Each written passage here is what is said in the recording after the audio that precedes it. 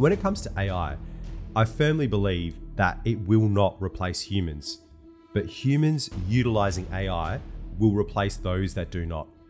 G'day and welcome to another episode of The Ben and Berg Show, when we talk crypto, business, personal growth, and shit talking. I'm your co-host Ben, and Bergs, how are you, man? Mate, I'm doing well. I'm excited to do this. Nice and relaxed on a Saturday morning, mate. Good times. We have a fucking cracker episode, not going to lie. We're going to get straight into it with ChatGPT, this AI robot that's taking over the world. Man, this thing is unbelievable. I've started using it. I'm getting friends message me, teachers. This guy, one of my teachers messaged me the other day saying like he's creating all of his like worksheets for his students. He's preparing all of his notes through AI. Now all of his students know about it. They're writing their essays through the AI robot as well. Like no one's doing any work. Mate. Just like unbelievable. This thing has just hit the ground running. It is absolutely incredible. We've been using it all week. Our team has been using it all week. We're already using it in our business, and it's only been out for under a week. How incredible is that? And I heard it's the fastest growing like software ever, like all-time record. Mate, so Netflix was like 4 months to get to 1 million users. Facebook was like 10 months to get to 1 million users. This was 5 days to get to 1 million users. This is what product market fit looks like, lad. That's insane. It is Talk us through absolutely it, incredible. Give us the explain it to my nan or my mum. All right. So look, this is just the next iteration of Google mixed with a little assistant. It's for those playing along, you can go to chat.openai.com/chat and we'll put it in the show notes. And all this is a little prompt. You type in what you want and it gives you a result. And the best way to describe this is, I think, to go through a couple of things that we've done. So one of the things I love about this is it can just summarize a huge wall of text and summarize it in a few sentences. I use this all the time. And you can even say summarize it for a grade 2 kid or a 5-year-old or someone who's been to university. So the first thing I did was summarize for a second grader. I went to YouTube. I got Leon's Polygon video. I got the transcript. I selected the entire thing and it's got ERC20, ERC115 tokens, blah, blah, blah, blah, ZK solutions. And it summarized this huge wall of text into Polygon is a company that helps Ethereum scale. It's been very successful this year. They've committed nearly $1 billion, had 6 million new addresses, 170 million unique addresses, and 2 billion total transactions. They partner with big companies like Disney, Nike, Starbucks, Instagram. They are working on different scaling solutions. And then like one more sentence, they are working to make the blockchain faster and more private. Like how simple is that? That is like one aspect of it, right? I also got them to summarize the Bitcoin Wikipedia page for a second grader. So Bitcoin is a special kind of money you can use to buy things online. It's different from regular money because it doesn't require a lot of trust to work. It's also very secure and you can use it without asking permission. Like how simple is that? So that's like the summarization aspect of it. The other aspects are you can say, hey, generate me some ideas. I want to have VR that works on a pogo stick or something like that. And it will come back and it will give you so many options. Or you could say, write me a Twitter thread on this topic, make it have 10 points. You can say, write me a poem. You can write me a rap, write me some code. It'll write code for you. And it is unbelievable. And I particularly like how the model has a memory of what you've done. So Ben, I want you to go into your example that you posted to the group. And Ben's so funny. So we've been talking about this all week and Ben just barrels in. This is like day 5. And he's just like, I want everyone in the company to be using this right meow. And he posts a screenshot and it's so funny. It was really good though, what you did. So our content creator came back and we were trying to find a better title because the title wasn't really that great. And one of our content creators asked me, he's like, Ben, what's a better title here? So I said, you know what? Screw it. I'm going to ask AI. So I wrote in, rewrite a better title that captures the audience's attention. And this was the current title that I wrote in, cryptocurrency roundup for November, in brackets, BTC, ETH, Sol, Uni, etc., etc.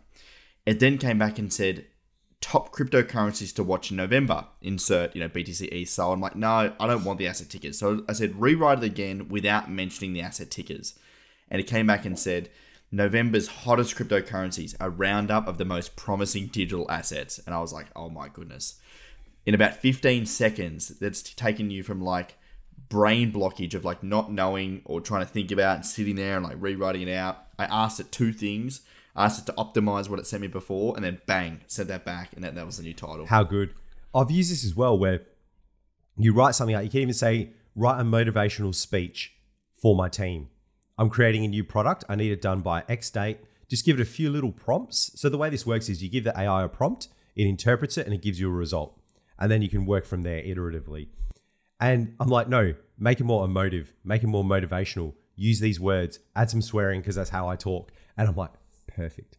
It is the tool to get you unstuck. And it can even do things like, I said, give me the top 5 points of the book Profit First. And it says, sure, here are the top 5 points. Calculate your profit margin, create a separate bank account, implement the 4. It summarizes a book for you because this thing has basically gone along and eaten the internet. And I said, can you explain point 3 with further examples? And then it goes through. So point 3 was implement the 4 rules of cash flow. And it goes through and explains each rule of cash flow. Spend only what you have and explains it. Pay yourself first and explains it. This is incredible. Bergs, go a little bit deeper now. Like let's talk for the nerds of our listeners and including me. How does this actually work? Like what is this thing doing?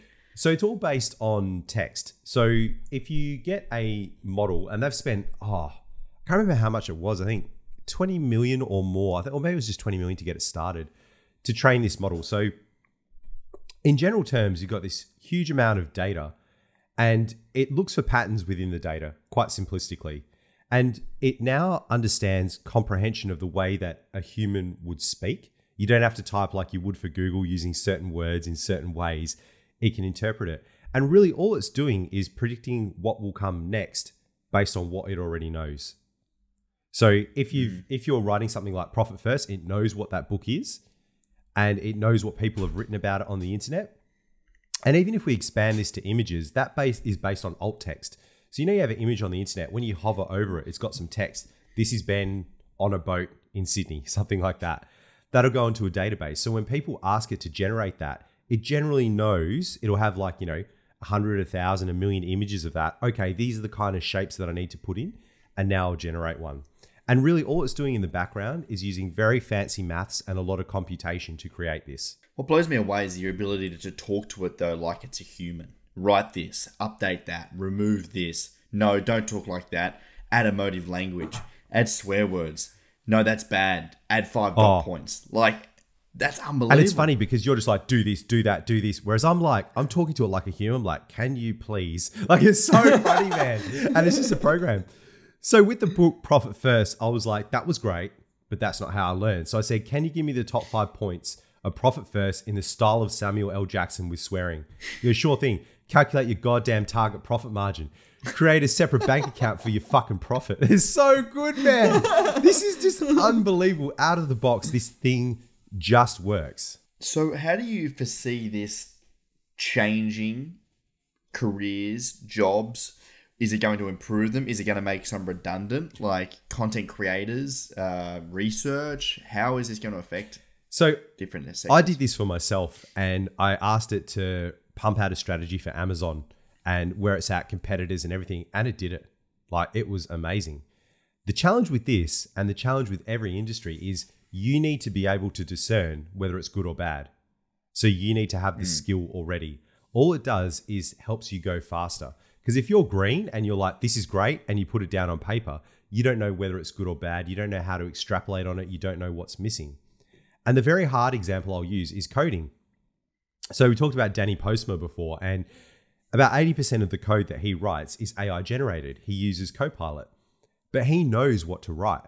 So it's like, imagine you have, you're going to write an essay and you've mapped out every single thing in the essay, and then you give it to someone else and they fill it out for you.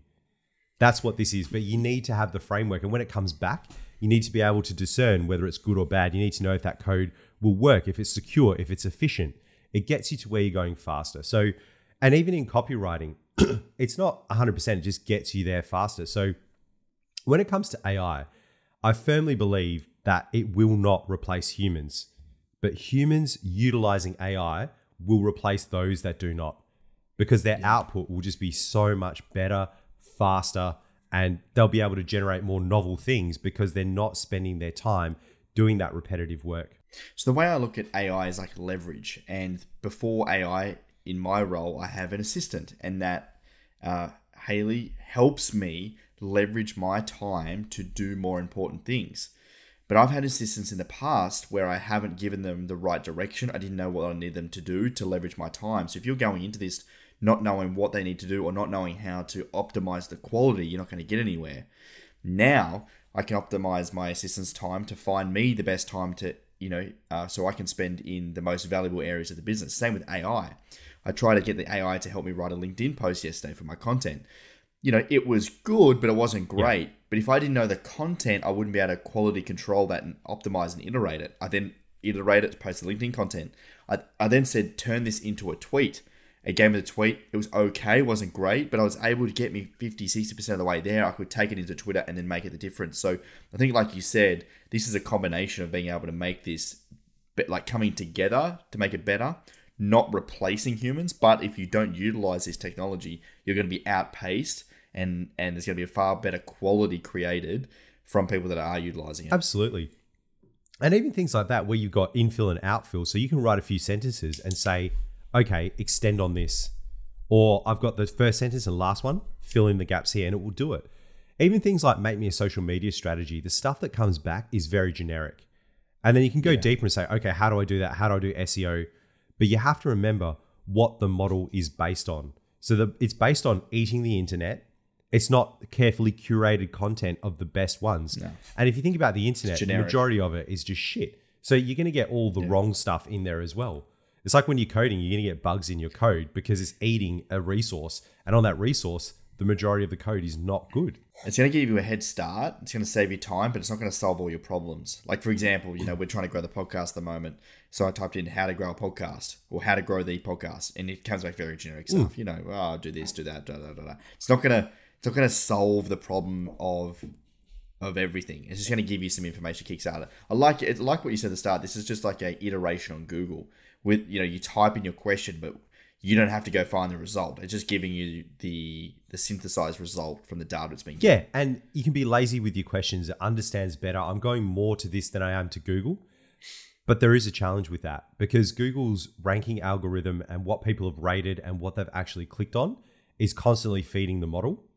Whereas with this model, it'll give you a result. If it doesn't work, you'll type something in. You're not saying that result is bad. Every time you're not like, this is bad, this is good, this is bad. You're not training the model in that way. Yeah. So there's a real challenge with this as well because the data within ChatGPT only went up to September 2021 and then it's only select data after that. So I typed in a question. I said, is FTX safe to trade on? And the model AI came back and said, yes, FTX is a safe and secure cryptocurrency trading platform. It has measures in place to protect user accounts, such as two-factor authentication and encryption. They also use cold storage for their cryptocurrency holdings, which prevents them from being hacked. Additionally, the exchange takes regular security audits and complies with regulations in the jurisdictions that it operates in. That's horseshit. FTX is dead. So you have to be aware that this thing is just going to get you to where you're going faster, but you have to determine the direction and the path. You cannot let AI determine that for you. You still have to use your human brain for the sense check, for the kind of common sense, the knowledge. And then you have to be like, okay, we're going in the right direction. Now do it again and do it faster or do it in this way. Yeah, it's not a solution to everything, but it can certainly assist you in getting to the result faster. But in terms of trust, you still need to do your sort of checks and balances. Like, for example, if I want to learn about marketing, I'm not going to go to the Chat AI. I'm going to go to like HubSpot. I'm going to go to like a marketing specialist, right? Or a consultant or a coach, someone that's had that experience, that has that unique opinion or understanding of the market, not the generic. Exactly. And with this, like, so you kind of were asking, where is this all going? And this is just the start. I firmly believe that we are going to get artificially generated content. And I'll give you an example. And this was thanks to Danny and Bilal on their chat as well, on their pod. And if you think about it now, you wake up in the morning, you've got a couple of news sites, you'll hit them like maybe Hacker News, Indie News, CoinDesk, whatever it may be, and you read the top 5 things. Google even puts that on the side of your phone. You can just swipe and it will have all the top things that you've interacted with. What's going to happen now is you can get those articles or podcasts or whatever it may be, chuck them through Whisper or whatever it takes. There's another OpenAI product to convert that to text because everything is based on text. You can then summarize it instead of having 5 hours worth of content. Get the podcast, get the news article, summarize it into 5 minutes. Now get an AI voice to read it to me. So every morning you get your personal news feed read as a podcast to you in 5 minutes. That's where this is heading. Then the next iteration on that is, well, I'm AI. I know all these news sites. I know what you like. I know what you interact with. I'm just going to generate the content myself. So you have AI generated content delivered to you so you'll get individual news for yourself. And that's what's happening now within the model. There's a base level model, but when you interact with it, the model changes and it has a bit of a memory. So if you start typing things in your model, it'll be different to mine because the inputs will be different. So you're all getting different results. It's just such a fascinating thing. And look, we're already using it in our business. We use it for our content. We use it to summarize. We use it to fill things out. We say, hey, grab this content, make a 10 tweet thread. And that just helps us get unstuck. You don't have to start right at 0. You're starting at like 50. It just makes things a lot smoother. And mate, it's brilliant, man. I'm going to end this with, this is cracking. This is shout out to my boy, Joe. Lad. So he gets on there, right? And he's a software engineer. Like the rest of them, he's fueled on coffee, depression, and rage. So he writes in, can you write an excuse? This is to AI. Can you write an excuse to why there were bugs in my code in the style of Donald Trump? And it comes back, the bugs in my code are fake news. I wrote the greatest code in the history of code. Believe me, the best code. And these so-called bugs are just an empty attempt by the dishonest media to make me look bad. Sad. How good, how good. In my dodgy Donald Trump voice. And then he asks it, can you do the same, but in the style of a slightly depressed developer on cocaine? So it goes, there's bugs in my code? Yeah, I don't even know. I was up all night working on this thing, pounding back the caffeine and coke, trying to make it perfect. But somehow, somewhere, the bugs crept in. I'm not even sure how it happened. I'm just a tired, depressed developer on too much cocaine, trying to make it through the day. And then he goes, can you make it more depressing in tone? And he goes, the AI goes, sure. Like there's bugs in my code. They're a reflection of my life. I'm a failure. I can't even write a simple program without introducing mistakes. I'm just a miserable excuse for a developer stumbling through my days in a fog of depression and self-loathing. The bugs are just a symbol of everything that's wrong with me. And he replies, perfect. How good. Like, oh my God. It is so next level. It is just amazing, mate. Oh, brilliant. I love it. I love it. Technology. And look, we're going to keep using this and we'll keep everyone up to date on how we're using the tools we're implementing. Oh, and Zapier just announced that you can now use this as a Zap. So you could literally connect this to Slack. You could connect it to WhatsApp, Telegram. So on your WhatsApp, it's like your own personal assistant. You could just ask it questions and it will reply. So you can now integrate this. You're starting to see this with Notion and a few other products, integrating AI as a service, like on top of their existing product. So I'm pretty sure we're going to do that this week. Have it in Slack, just have a channel where you can ask it questions. You don't have to go to a website. Going to be amazing. Oh, that's super And cool. wait, we've got one more example. People have been using this in magical ways. And one guy, he's I think he's a business coach. And there's a guy that owns a business. I don't know. I can't remember what it is. It's something like a plumbing business, something like that. And his spoken English is quite good, but his written English is very, very bad. So he set him up with a basic WhatsApp, an integration with Gmail and ChatGPT. And the guy types in like Mail Marie, send to, you couldn't even understand it. And it was basically send a quote to them or something like that. And it wrote, Dear Marie, thank you so much for blah, blah, blah, blah, blah, blah, blah, kind regards, and this person's name.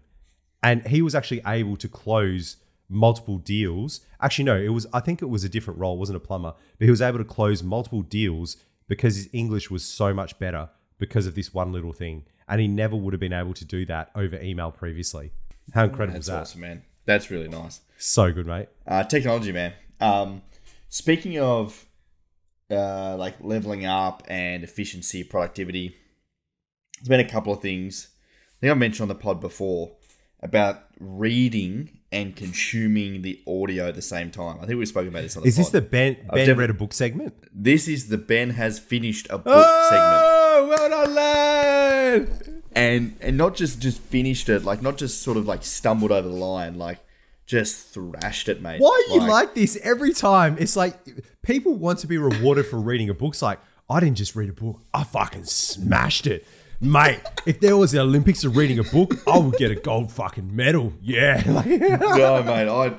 I'm like Usain Bolt on this new strategy, mate. I'm like, mate, I fucking threw that thing down. Like, I just picked it up and just threw it down. 140 pages, mate. 1.5 speed audible. Yeah. Consuming this book like an absolute degen and just flew through it. And my consumption of content was unbelievable. Like, seriously, man, this is a game changer. I don't know what else to say. Have you tried it? Have you done it yet? No, I haven't done it yet because, unlike you, I can actually read and my comprehension is quite good. But no, honestly, I probably would try it for reading that I struggle with. But you came to a meeting yesterday, and in this meeting, you were like, "Oh, I read this book, and this is what happened. Oh, and like this is what it says next in the book." Like your comprehension of the process was insane. You were just throwing everything down. And normally people will read a book, they'll take away a couple of points and then move on. But your retention and application and knowledge of the book was next level. Like you'd read it 4 or 5 times already. Yeah, man. I genuinely, like, I've never experienced anything like it. It's hitting different parts of the brain, and just that saturation of knowledge was really, really fascinating. So anyway, that's one. The other one is delegation and outsourcing. Yay! So I'm happy to hear you say this, mate. I've done a thing, Bergs. I've outsourced a thing. Look out! Recently, I've outsourced a lot of things. I've come to the conclusion that I am not that smart. I'm average, but I bring smart people in to do certain tasks to make the product, life, whatever, better. Yeah. I've been single for a little while now, Bergs, and I'm not looking for, anything too serious, but loaded up the old Tinder the other day, and I was Here like, we go. oof, this is a bad looking profile. This is ugly. Sort of sat there, sort of look at my photos, look at the bio, going, oof, this is ugly. This is not good. I don't even know how to write a bio. So what did I do, Bergs? I found a Tinder expert. Oh! I went to Fiverr. All right. Found a Tinder professional who used to work it doesn't say, she used to work at a dating app company. So she knows the algorithms, she knows the photos, she knows what works, she knows the bios. She just sent back. So what I had to do, I had to send through like a list of questions. She had a list of questions, I had to answer them, what I'm looking for, like who am I, personality, send her all my photos.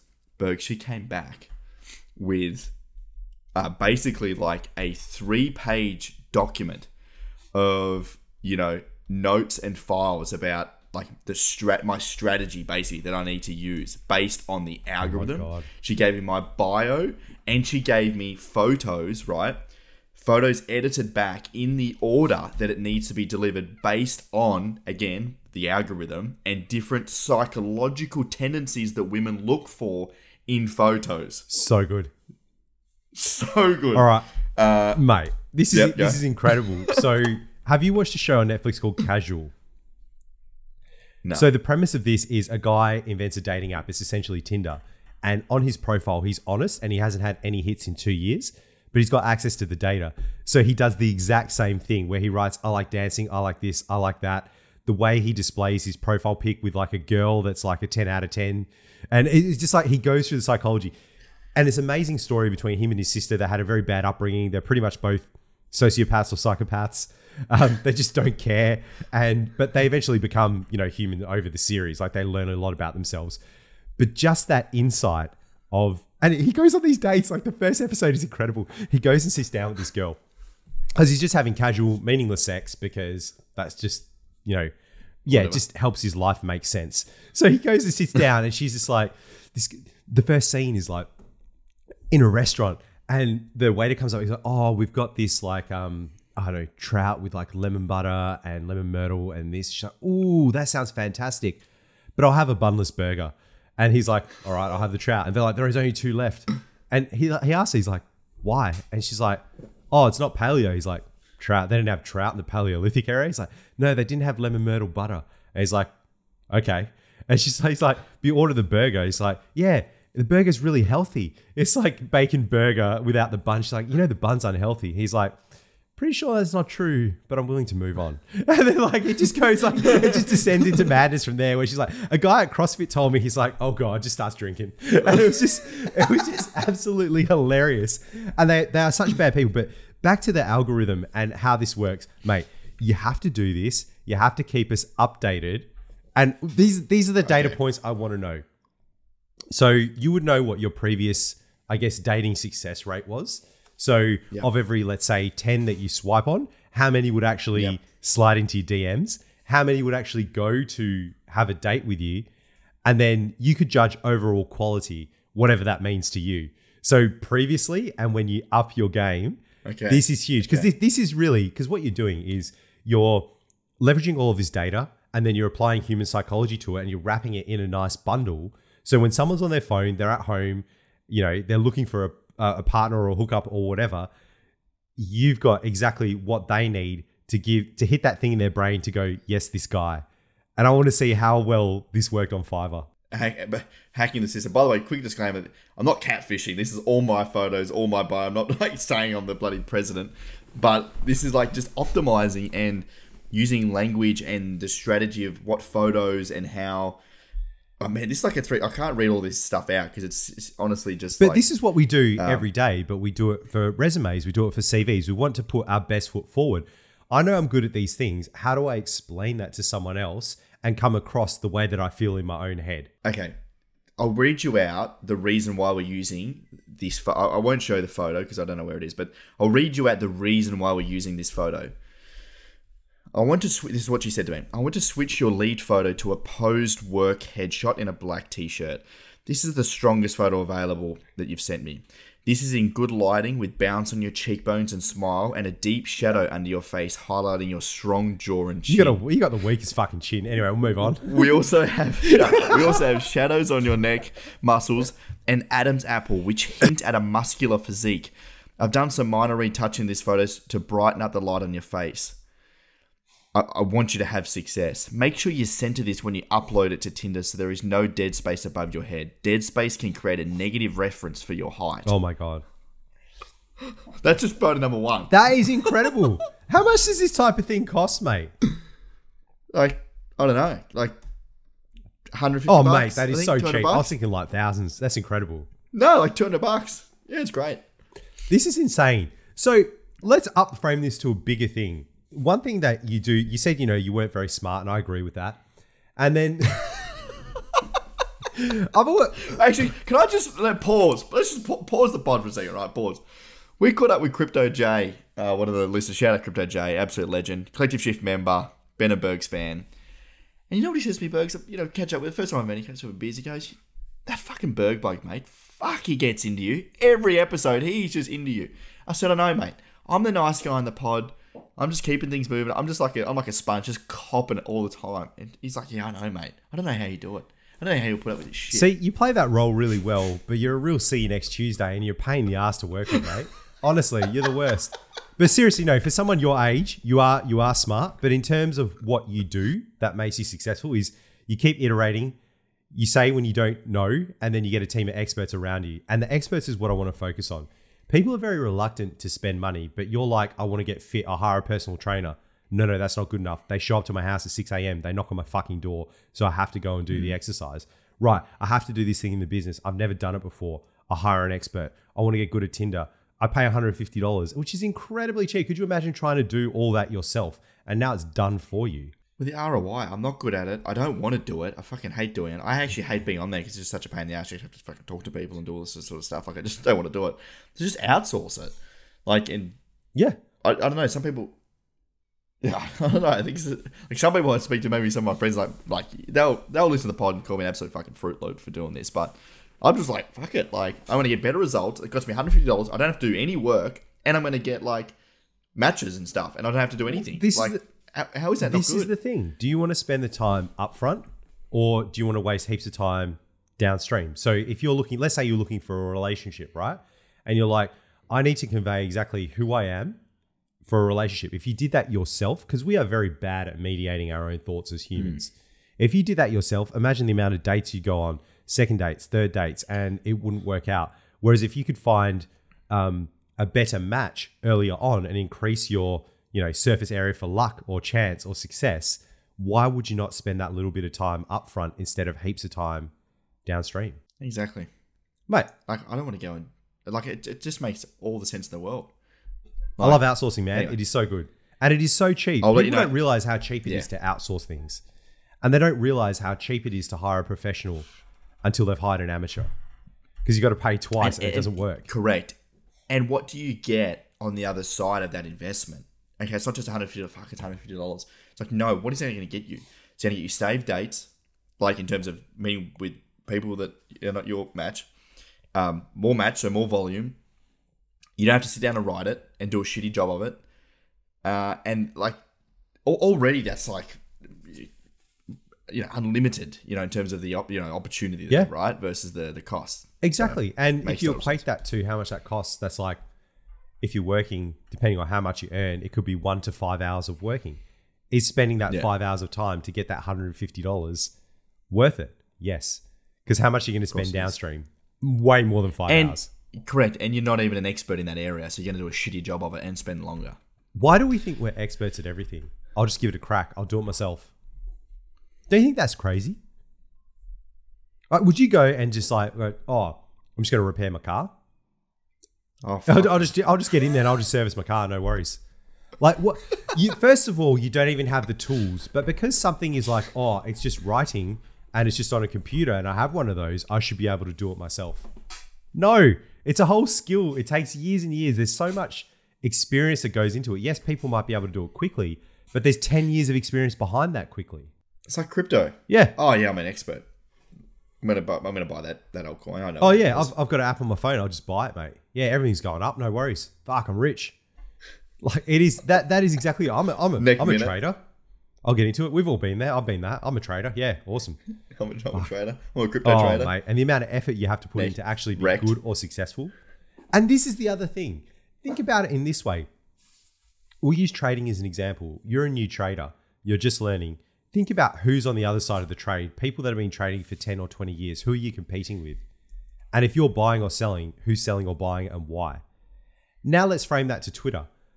You're competing with people that go to Fiverr, that get the experts or are experts themselves. Why would you not want to be in the top 5% of Twitter of Tinder profiles?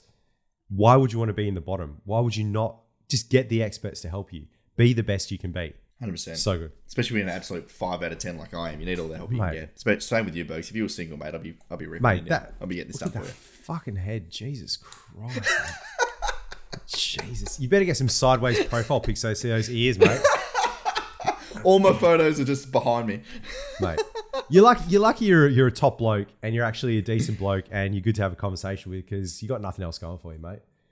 Well, mate, I appreciate that because I actually sent her a photo of you and I and she said, mate, you can't use that photo. Don't send a photo of me. What's wrong with you, mate? Fuck. Right. Speaking of, it's really got nothing to do with anything we were talking about then, but, mate, I had an awesome conversation with Gami, however you pronounce that. Gami is a Nouns owner, and I know him personally. I won't dox him, but Gami is he owns Nouns 189 and Nouns 401. So Nouns is a NFT, and it's part of the Nouns DAO. And this was a really fascinating conversation, Bergs. First of all, for those who don't know, do you want to give a little brief explanation on what a DAO is? You've worked in DAOs before. Oh my God. Mate, you're like, can you explain AI? Can you explain DAOs? It's like, can you explain rocket science? We do nothing else. What else you roll in this pod, mate? You do nothing else. Christ. Mate, the reason you met this person is because you pissed off to Sydney and you were on a couple of boats, mate. Look, come on, let's be honest. Driving with giant big wheels, mate. I don't know how they let you bloody... Ben's got this photo on his Twitter and this wheel is ridiculous. It's like 2 meters wide and it looks like a kid. You let your kid drive the car, mate. That's what it looks like. You fucking mean it. Just explain a DAO. All right, so DAO stands for Decentralized Autonomous Organization. And what this is a group of people on the internet that come together and generally for a purpose, and they have some assets attached to it. The easiest way to example for this, I think, was a Constitution DAO. A group of people got together. They wanted to buy the US Constitution. So people put a bunch of money, bunch of ether into a fund. They received a token in return. And based on that token, it was kind of like you had voting rights and things you could do, potentially an ownership stake. That's an example of a DAO. In the exam, do you want to go through and explain Nouns DAO? Yeah, Okay. I'll go and explain Nouns Yeah, if you want to. let me just say a bit more about DAOs. So they are called decentralized autonomous organizations. Decentralized because they're all over the world. Autonomous because they're kind of self-operating, and organization, a group of people. The problem with DAOs is a coordination problem. They're very easy if you've got, say, a bounty. I've got this bug, I want you to fix it, and the community can vote for it. Or we're going to put on an event. What do you want the event to look like? And you vote with your tokens. However many tokens you have, an ownership stake, you can vote for it. The money goes from the treasury and they execute on it. They're generally the things that DAOs are good at. They're right on the other end of the spectrum compared to a normal, highly organized company or government. And that's probably the best way to think about them. Amazing. Now, Nouns DAO is a little bit hard to explain because the reality is that they're still figuring it out themselves, but it's a really cool concept. So on their website, Nouns DAO explains themselves as one noun every day forever. So nouns are an experimental attempt to improve the formation of on-chain avatar communities. So on-chain avatar communities like PFPs, where you have unique profiles that live on-chain on Ethereum or any blockchain.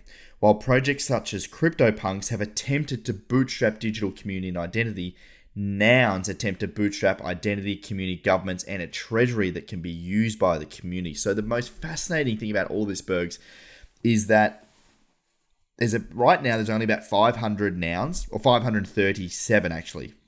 No, actually there's only 536 until they mint a new one. And every day they mint a new noun. So at the time of recording, they basically go on an auction, a 24-hour auction. So Nouns 537, the new noun that is going to be minted, the auction ends in 6 minutes. So there's the current latest bid is 27.82 ETH. So that's 27 ETH per day they're minting these at. And that money goes into the treasury. So currently Nouns DAO has over 29,000 Ethereum in their wallet that's open and very transparent. That's over 34 million US dollars in their treasury. And the community has the ability to use that treasury to build whatever they want, basically. So the Nouns DAO uses a governance model to utilize 100% of the treasury, so 100% of the ETH proceeds from that daily noun auctions, to vote on different things and do different things with it, basically. So, and this is interesting, right? So, just doing quick maths on that, the floor price, so the cheapest noun you can get is 39 ETH, which is about 75,000 Australian dollars, is the cheapest one you can get.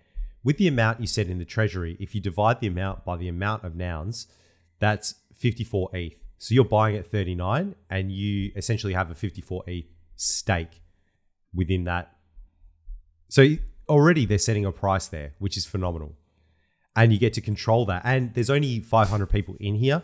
It's a close-knit community. You guys chat all the time. You obviously have wealth because they're worth 75 grand minimum each. And for those that haven't seen it, these are the red kind of like iconic glasses that you see. And really, you're creating an elite group that can vote and deploy and allocate a serious amount of capital. It's really exciting. So there's been over 160 odd proposals.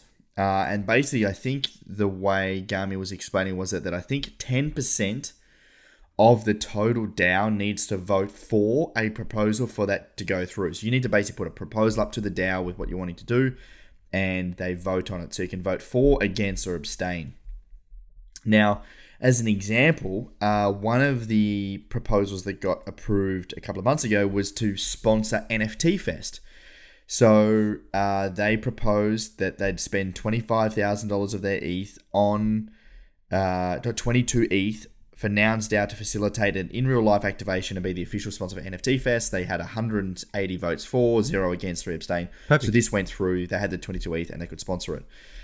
Other things are like building media brands. So they've actually bought an agency. They bought a marketing agency and turned it fully into a fully fledged Nouns DAO agency. So they've got like a team of 8 people working full time and creating media and content for Nouns DAO. So they're wanting to be, I think, some sort of media, some sort of like, just renowned, known brand in the future. But even the founders, I think, have said, like, we've got no idea what this is going to be or what it's going to do. It's cutting edge stuff. We're just here to do shit. Yeah, and you have to fit within the current legal framework as well. So even though you're a Nouns holder, you get to vote on deploying capital. And that threshold is very low, 10%. This also tells you that people buy things and they're not involved in voting at all. Like in no shareholder meeting would you say only 10% of shareholders need to vote to pass this. It'll be over half, or you need the director's involvement, things like that.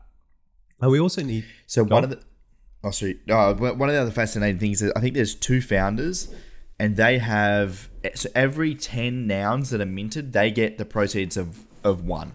So 9 go into the treasury, 1 go into... They basically get it every 10. So they've actually got... I think like 50 nouns each. So theoretically, anything that they vote on for or against would supersede everyone else. So, there's still that sort of founder's ability to do that. It's fascinating. I even thought, I spoke to him about like, are they worried about the supply and demand, with, increasing increasing the supply every day. But it was sort of good feedback. I think it's going to take them something like 20 or 30 or 50 years to meet the amount of NFTs that Bored Ape have. Yeah. Bored Ape, your club, have 10,000 NFTs. They've only got 500 right now.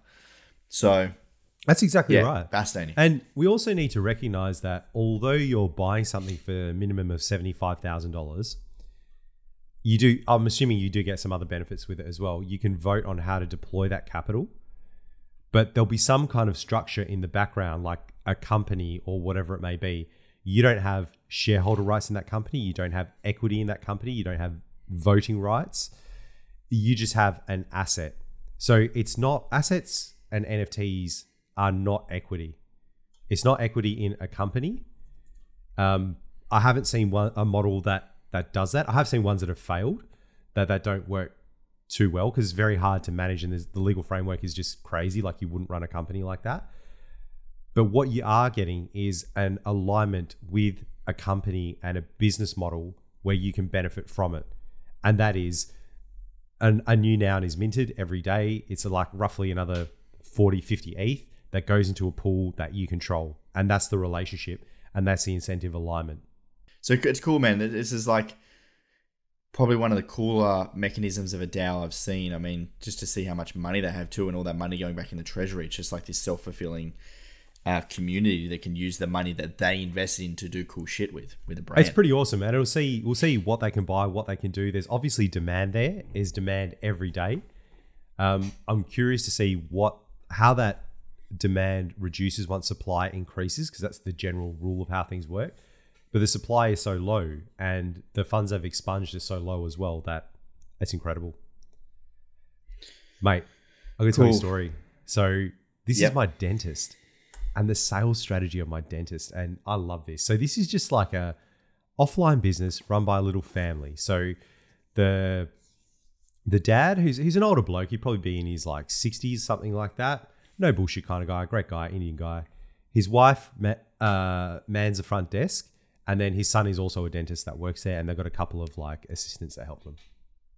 So going there the first time, sign up, really easy kind of process. They're no bullshit. It takes a couple of minutes. Very small place. And first thing she asked me, how did you hear about us? And I was like, oh, these guys are good. So like I tell them, my mum recommended you. You guys are really good. You don't stuff around. Like, oh, great. What do you need done? Okay, here you go, straight in. Get some stuff done. Great. Hey, man, like it's every 6 months, but we don't need to see you for a year because your teeth are good. That's fine. Come back a year later. Oh, there's like a couple of holes there. You probably get some fillings next time you come. You don't like need like injections or anything. We'll just do them. They're really small. It's just preventative stuff. We'll just do it for you. This is how much it's going to cost. Do you want to go ahead? Yeah, great. This is how much your HBF covers. Now it's a year later. So they started calling me on my phone, right? And usually you get the call up and you're like, Oh, it's a yearly call, this kind of thing. So they call me. I see it's the dentist. I don't pick up. Immediately, they call me again. I don't pick up. Immediately, they call me again. Like 3 calls in a row. Who does that shit? And I'm thinking, fuck, is something wrong with my teeth? Like, do I need to go back? Like, I'm like, no, these guys haven't seen me for a year. My teeth are fine. They got no results. This is a sales strategy. I'm not doing this shit. And I'm like, fuck it. I'm busy. I'll do it later. Like, dentist is always later. I don't care. My teeth are okay. A week later, call me again. Don't pick up. They don't leave a message either, right? This is the strategy. Call me again and again, 3 times in a row. Don't pick up. 2 days later, they send me a text. You've got an appointment booked with Dr. Whatever Face at this time. This is your appointment. And it's like, reply no, otherwise your appointment goes out. I'm like, oh my God. They just booked it. How good. They just booked it. Like, this company you very rarely see, especially with like offline old school businesses that have a proper sales strategy that someone is executing on to get customers in the door. Like the majority of people would be like, because I know what's going on, right? First of all, I'm like, fuck you, I know what you're doing. I'm going to go there anyway. But in my own time, fuck them. They're not telling me where to go. So I know what they're doing and I'm mentally tough enough to be like, nah. But the majority of the population would be like, holy shit, I need to go back. I'm feeling guilty about my teeth. I didn't answer 3 times. It's going to be serious. And I guarantee you when you pick up the phone, they'll be like, oh, your HBF is here. You need to use it this calendar year. This is like all these incentives for you to basically go down there. I just thought this was brilliant. And more people need to go harder at sales because this is how you survive in current market conditions. This is amazing. I love it. So good. Few lessons left for us. Mate. Hey, I wanted to circle back just as we're talking about business on the amount of layoffs we've had this year. I've done I've done a few calculations, mate. You've done the maths, have you? Did you get your calculator out? I've done the math. I've done some mathy work. So my calculations, approximately 15,000 people have been laid off from crypto companies in 2022. So FTX, 100%, BlockFi, 100%, SwiftX, 40%, Bybit, 30%, Kraken, 30%, Crypto.com, 30%, Huobi, 30%, Dapper Labs, 22%, and OpenSea, 20%. Absolutely massive. But it gets better, Bergs. Well, worse, however you want to look at it. Tech companies across the board have also been cutting back their total staff. So all we're seeing is crypto's over, it's dead, we're going to zero. Meta, previously known as Facebook, 11,000 people. Amazon, 10,000 people. HP, 6,000 people. Twitter, nearly 4,000 people. Salesforce, 1,000 people. So the people that are calling the end to crypto forget that the rest of the world is also struggling in terms of technology and the economy, rising inflation rates, everything else is struggling. We're heading into a prolonged bear market. So this isn't just crypto that's down. This is macro tech and finance right now. People are shook. I was in Aldi yesterday and I felt very guilty. So the first thing was, never seen this before. There was a homeless guy at the front of Aldi with like a big sign, all the stuff he had written on there. And this is an Aldi that's not in a big shops. It's just like located like near the pub. And I go in and I'm trying to buy some dinner for my family, something to cook up. And then people in there are like, oh, the grapes are like an extra $3 more than they were yesterday. This is ridiculous. Like, we can't buy this. We need to get something else. And not only are people getting laid off, inflation is insane. Like, it is so crazy. And tying it back to crypto, you've got a lot of macro factors at play, but crypto is just a subset of technology and finance. Like if you did that graph, it's just right in the middle there. There's other things, aspects as well, but it's just a bunch of technology people and a bunch of finance people, and we're right out on the bell curve of insane stuff on the edge of the internet. That always comes back and it will still affect those businesses like, Amazon, Twitter, Facebook, all these companies that have been doing really well, revenue's been sky high. And you think about let's just look at Facebook, where they get their revenue from. So yes, they've been spending big in VR and AR, but they get the majority of their revenue from ads. Who pays for the ads? Businesses. People aren't consuming a lot from businesses. Their ad budget goes down. Facebook's revenue goes down. So all of a sudden, I can't have all the staff that I once had. Same for Amazon. Discretionary spending is down. So if it's got, I think it was like 16%, like the last count.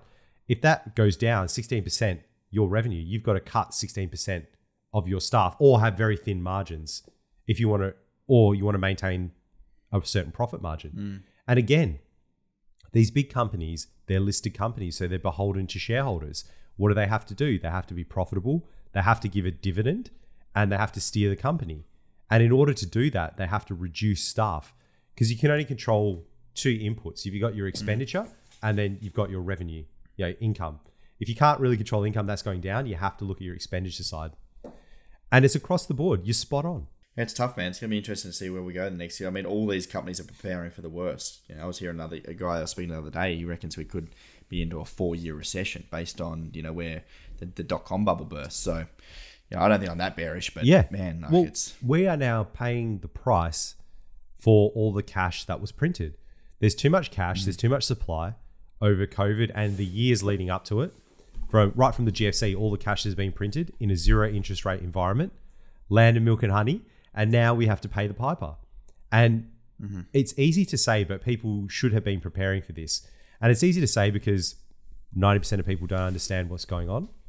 And a lot of people don't have the funds, the income, the situation to be able to prepare for this and weather something like this. So they have to substantially change their situation. It's hard. And even interest rates for like homes have gone up astonishingly.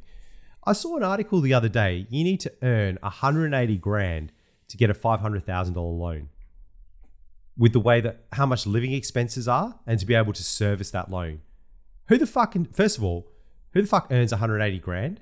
Out of all of my friends, maybe 3, if that. And they're my MBA mates that have worked for a long time and they're in their 40s.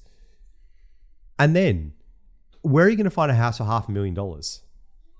Those houses just don't exist. It is absolutely crazy. Yeah, no house. You're not getting a house for $500,000. It is so crazy, man. It's full on. That was a bit depressing about interest rates going up, people losing their jobs. All this is industries changing. There are still a lot of jobs out there. Yeah, it's not going to be the land of milk and honey for a while, but everything will be fine. It's not all going to hell. We're just paying the price for the fiscal and monetary policies that we implemented during COVID. It's an outlier event. Everything will be okay, kids. Don't stress. We'll come back. We'll be fine. We will return. Now, Bergs, give us the frameworks. Mate, I know you've watched this documentary. I haven't had a chance to watch it yet. You've been frothing over it all week. Give us the beans. So I sat down and watched a documentary and it's called Stutz. And it's Jonah Hill and his psychologist. And it is amazing. The psychologist is just a no bullshit guy. He's hilarious. And he goes through all these different frameworks and talks through Jonah's life and his own life and how he applies them. And there's this brilliant moment in there where they try to create a movie, a documentary, and he's like, look, this isn't working. I've been dishonest. I've been saying in our therapy sessions, this is happening, but really this is the way. And they have this turning point and they just get through the bullshit onto the good part. And it's just such a kind of analogy for life. And there's a couple of frameworks, right? So the first one is there's 3 things that people can't avoid in life. And this is pain, uncertainty, and constant work. If you're alive, you are going to have those 3 things. And you need those 3 things for fulfillment and happiness. And let's just think about this: pain, uncertainty, and constant work. We try to avoid all of those. Our idea is the perfect life in general terms is relaxing on a beach and having nothing to do. That's what people think retirement is and what they actually want. You do not want that shit. I've had that for periods in my life and it lasted about a month and I was fucking bored as fuck. I needed to come back and work on something, build something, and have that kind of, serendipity of life, but also uncertainty that this is not going to be a success. So you've got pain, uncertainty, and constant work. And to get through that, you need a series of tools and you must be vulnerable in order to grow, right? So the string of pearls, I've said this about, the guys at work are so pissed off because I've said this about 10 times in all of our meetings this week, right? So he says it like this. Basically, your job, there's a string of pearls and your job is just to put the next pearl on the string. And after you've done that, you put the next pearl on the string. Great. The challenge here is each pearl has the same weight no matter what you have to do. I have to go to the gym. I have to get out of bed. I have to have a hard conversation with an employee. You apply the same weight to each pearl and you just execute on it. And I've heard this analogy a lot where it's like, Will Smith's like, I'm just building a house and I lay the brick perfectly and I just build another brick, and then suddenly I've got a house. The way this is different is each pearl has a turd inside of it. And I just love this, right? So the pearls, and the simile here is like the pearls aren't perfect. You're just putting the next one on, but it's never going to be perfect. You just keep moving and keep moving and keep moving. And that turd is just to remind you that nothing in your life will be perfect. You just have to get the thing done and you have to keep moving. And honestly, true confidence is those people who live in the uncertainty. And the people that are successful are the ones that work this cycle again and again. You are the epitome of this, Ben. You work that cycle again and again. Like all those tough things, you're like, no, I just have to execute. It's what I need. Yeah, a bit of it's going to be shit, but we keep going and we keep going and we keep going. And that's how you're successful. You'll be so much further down the road than anyone else. And even in the background, you might be able to see my little Jack Butcher picture where, the perfectionist just doesn't release, doesn't even start. Goes a little way and then stops. Then the procrastinator does nothing, but the iterator just keeps going along and along, and eventually it just goes up. And I thought this was absolutely perfect. So it's not perfect, keep moving. And really, this is what he's talking about. It's just a series of habits. So you're going to take action no matter what. And that could be, I wake up in the morning, I don't want to get out of bed. First pearl, get out of bed, done. And you'd be surprised what that does for you. I have to go to the gym, just put your shoes on, just walk to your car, just drive to the gym. This is what happened to me when I came to Melbourne because I was very anxious about that flight. I've got travel anxiety. And my wife did this to me where she's like, your bags are packed, just put your clothes on, just grab your license, just go to the car, just go to the airport, see how you feel. Just put your bags in, just go sit upstairs, just get on the plane and fucking done. But when you look at everything, you're overwhelmed. So I thought this was absolutely amazing. And so that's like framework number one. The second one was, he calls this the life force. And this was so amazing to me. It's just a little pyramid. At the bottom, you've got your body, then you've got people, then you've got yourself. And this is for you to feel good as a human. And the first one is, what is your relationship with your body? And this just fucking got me. And I was like, Jesus Christ. For you to feel well, are you eating well? Are you sleeping well? Are you exercising well? They're the three things for you to just be okay. And this made me go so deep. I had to pause that motherfucking documentary. And this happens within the first 5 minutes of the documentary. And I was like, my relationship with my body is so poor. Like, I just expect it to work. I expect it to be on all the time. But I don't nourish it properly. I don't sleep enough. I don't exercise as regularly as I would like. And, my food's generally okay. And I'm like, shit, that's like the first thing. How can I expect to feel okay and perform at the top of my game if I'm not even doing that? I was like, holy shit.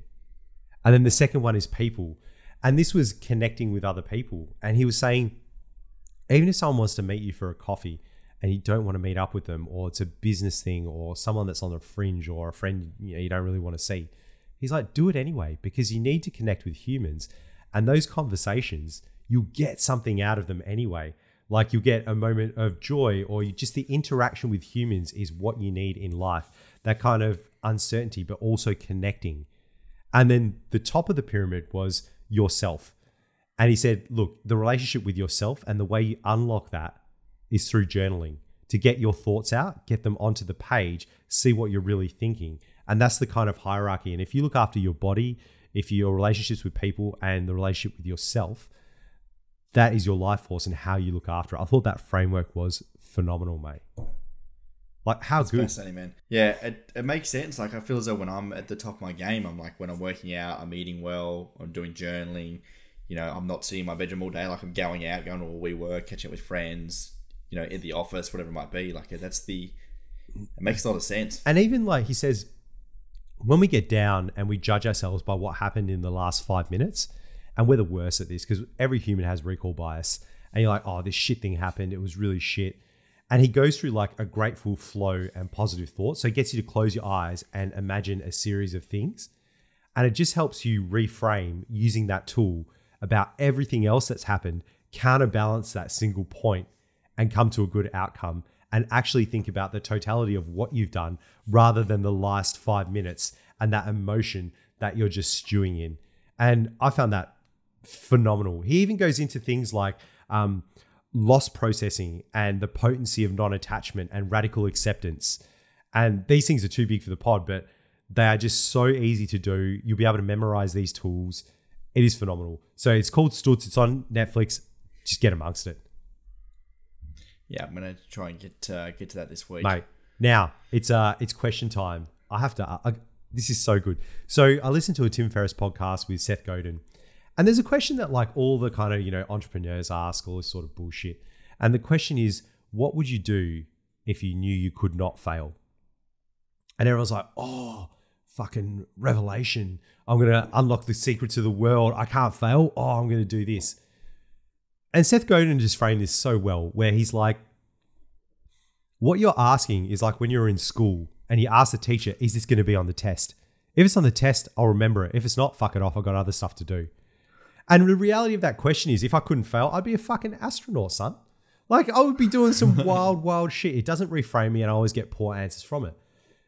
So he put that question in another light and he said, what would you do even if you knew you would fail? And I couple that with the question, what are you afraid to feel? So let's just go at the first question. What would you do even if you knew you would fail? And I was like, holy shit. And then first question I asked myself, would I be working at Collective Shift? And I was like, oh, here we go. All right, let's say Collective Shift is going to close in 6 months and it's going to fail. Would I still do it? And the answer for me was yes. And I was astonished by this because I hate failure. And I was like, well, why is it yes? And for a couple of reasons. Every day I get to work with a team and a group of people that I really like and I like spending my time with. I get to build cool shit on the internet that I get to put out there. And our goal is to get people into crypto and I get to execute on that every single day.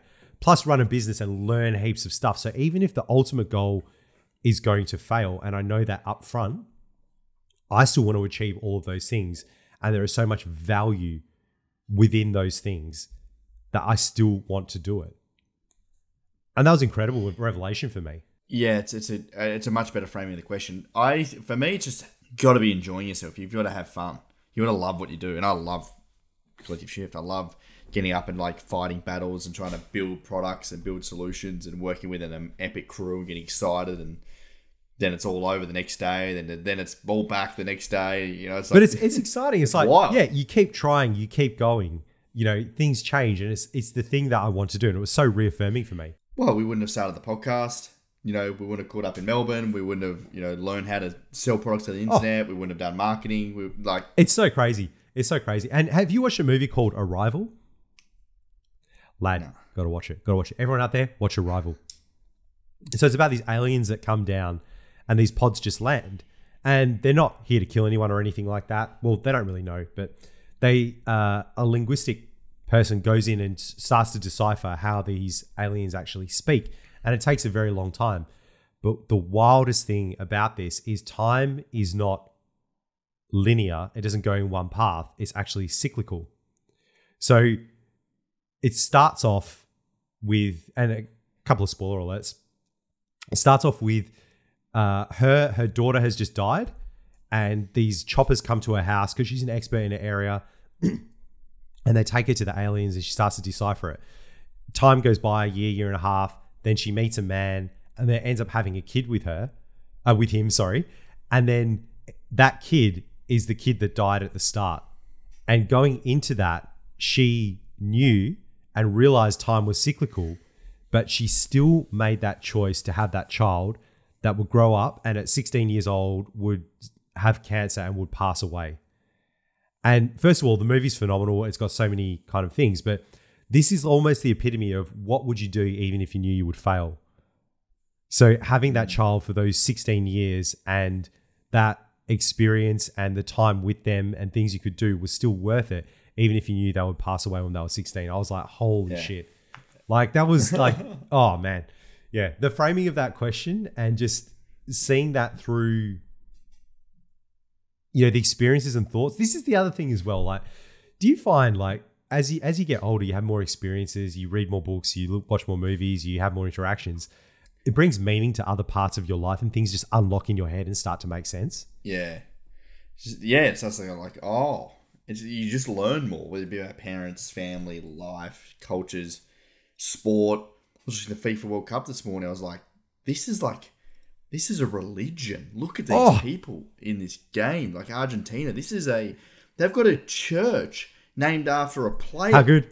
It is literally a religion. Anyway, you just learn more about how the world operates. My mate was telling me about this, and he was saying in the UK where everyone went to church every Sunday, and that just got replaced with soccer. That's their new church. That's what they do. I swear, okay, if we ever have an exit from collective shift and we got some time off, I'm going to the UK for 2 months and I'm going to be a football hooligan. I'm just going to drink myself stupid, just get into fights. It's going to be amazing. You can come with me, mate. It's going to be great. Let's say it's a bucket list goal, mate. It's going to be so good. I love it, man. All right, should we get into let's get into meme it. of the week, mate? Yeah. So let's get it. Memes of the week. This was pretty interesting. The memes this week were either ultra spicy or just not spicy enough. So I'll share a meme here. So this is amazing. This is a patch of dirt, a little bit of road, and another patch of dirt. And on one side it's got laziness. On the road it's got random motivation at 2 a.m. And on the other side it's more laziness. And this is just this describes my life so well. Even though I'm working and I'm still doing stuff, I just feel like a lazy dog because I'm probably not doing the things I should, like exercising. What is going on with this road, man? How good.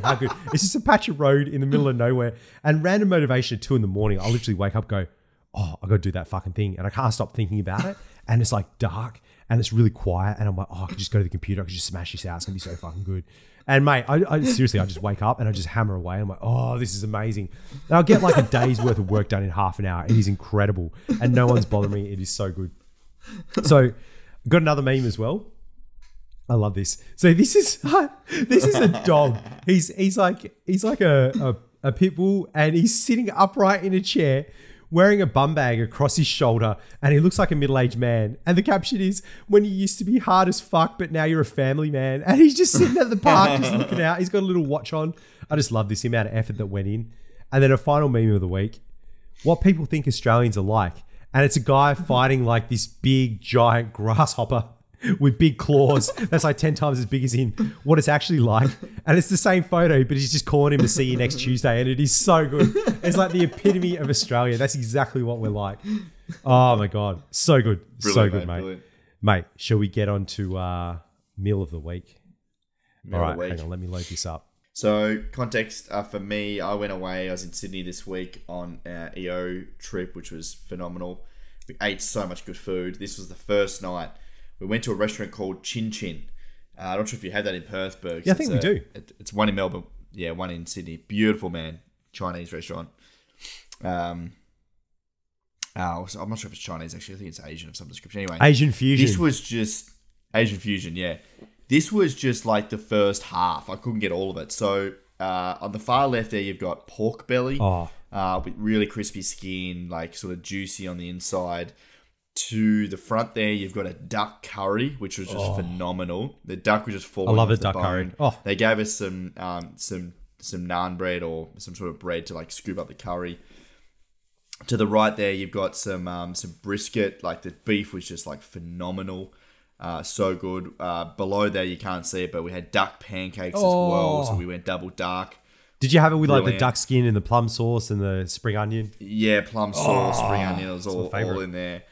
Had a nice bottle of red, had some rice. Man, this was just top notch. So this is a 9.6 out of 10. Holy shit. And you got different types in there. Like you got some Indian food, you've got some Thai food, you got some Chinese with the siu yak. Oh, mate, this looks incredible. So good, mate. If you've never been to Chin Chin, go, mate. This place was buzzing. It was packed. This looks amazing. All right. This is my meal of the week, mate. So this is it looks like a tandoori slow cooked lamb over biryani rice. So I go to meet up with my mate in the city for lunch. I'm like, I've got to get out of the house. I'll meet my mate. And he's sitting out the front. And it's this small little place. And we're walking in. He just puts his hand across my shoulder. Just like, he's like, I don't go in yet. He goes, see all the photos that they got of all the meals and all the menu? It's all a lie. Don't worry about it. And I'm like, okay, why are we going to this place? So I walk in. And I'm lining up at the counter. I'm ready to order. He's like, no, man, you just sit down. I'm like, what are you talking about? And you come and you sit down and he goes, he's just going to ask you chicken or lamb. And I'm like, what do you mean? There's like 500 dishes around and there's like a menu with like 50 things on it. He's like, don't worry, man, don't worry. And the guy's like, hello, sir, how are you? And I'm like, good. He's like, chicken or lamb? And I'm like, lamb. He's like, okay. And then like walks out the back and then just comes out with this massive plate. Like this plate was like this big. It was incredible.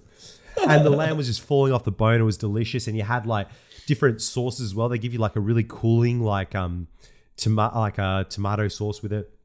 Give you hot chili sauce. They give you yogurt. And this was just incredible. Like this was a 9 out of 10. I would eat this every day. This is just happy food, delicious, amazing. Highly recommend it. This was in Pier Street in the city. I'll get the name and I'll put it in the show notes. Delicious. Amazing. Cool, man. Last but not least, accountability of the week. How are you going with your dunking of a basketball ring? Have you achieved the dunk? No. So I've got until the end of Feb. I can't even touch the ring. But Ben, I've run the numbers. You've done the numbers. I've literally broken it down into like I'm willing to spend. You need to dunk a basketball. And I'm willing to spend 2 hours a day on this, which is a lot of time. It's going to be 168 hours total. But you got to remember the 2 hours is like comprised of probably researching how to do it, doing some box jumps, doing a little bit of exercise, whatever it is. I need to lose weight and stuff as well. You know, if you're fat, you're not going to fly. At the moment, you know what I'm like? Have you seen that? I believe I can fly. There's a guy that weighs like 200 kilos and he's running on the court in the NBA. He jumps on a trampoline. He's going to dunk. He just face plants. Like he goes nowhere near the ring. Just goes through the trampoline, like too heavy for the trampoline. That's exactly what I'm like. He doesn't even bounce off the trampoline. He just falls forward. Like he's too heavy, right? doesn't get enough spring in his step. So I've done the numbers. At the moment, my vertical leap is 39 centimeters, right?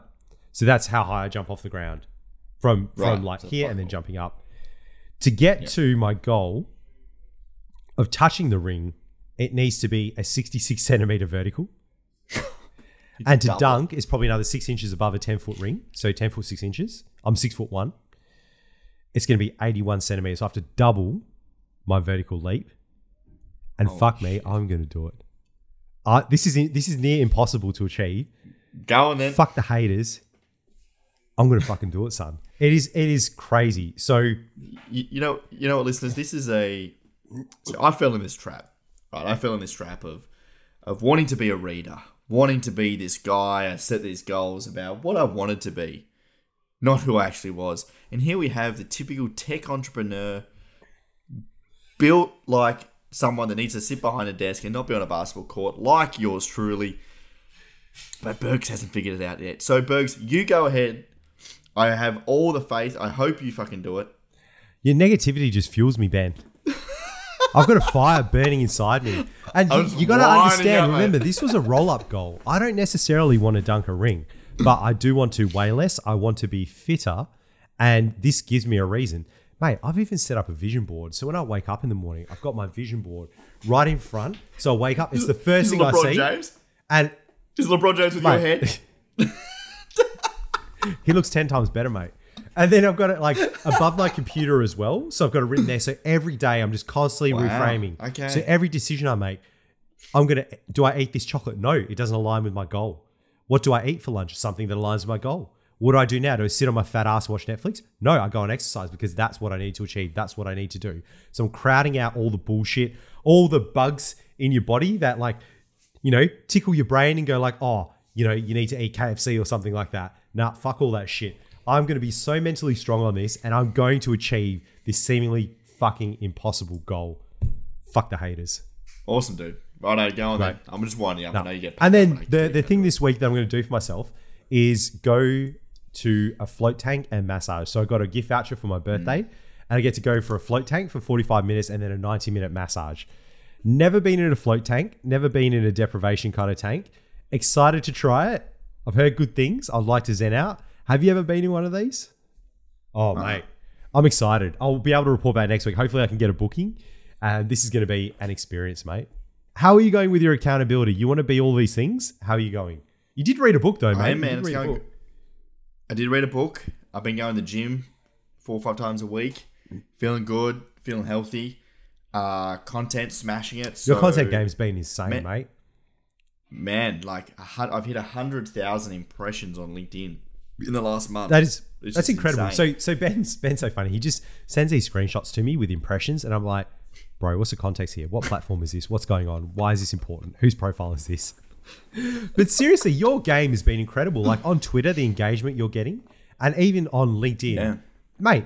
On your like NFT posts, you've had over like 100 comments from people that we know. It is incredible, and you've only just started. You've only been doing this like 3 weeks? Yeah, 2-3 weeks. So, mate, just doubling down, getting the tweets out, hustling. Twitter, YouTube. So I did my first YouTube video. They got nearly 1,800 views. That generational wealth video. So, gonna try and do another one maybe tomorrow or Monday. Yeah, man. So and then we got the pod doing Nova still. So keep doing it. Keep compounding. Just keep adding those pearls on the string, baby. Get those turds on the string. Small turds, mainly pearls. Awesome, man. What a show. Wicked show, man. Love that. If you have your friends wanting to know about ChatGPT or AI or whatever, send them this episode. Pass on to a friend if you're loving business, crypto, personal growth. We'd love to have you on the journey. Thanks to everyone for just watching as well. I had another listener the other day, Bergs, messaging me on Twitter, just saying it's his new favorite pod, which is just so how good amazing. Is that to hear, man? Like every time we get that, I'm like, holy shit, oh my God. I run out and show my wife, one person likes us, oh my God. It's so good, man. It is just so motivating. Yeah, we're loving it. So send any feedback or tweet us at babybackberg or at Ben Simpson AU on Twitter. benandbergs.com. Get amongst it. benandbergs.com for the podcast, and you can watch the YouTube videos if you're listening on podcast, and we'll see you again Catch next week. champions. See you guys.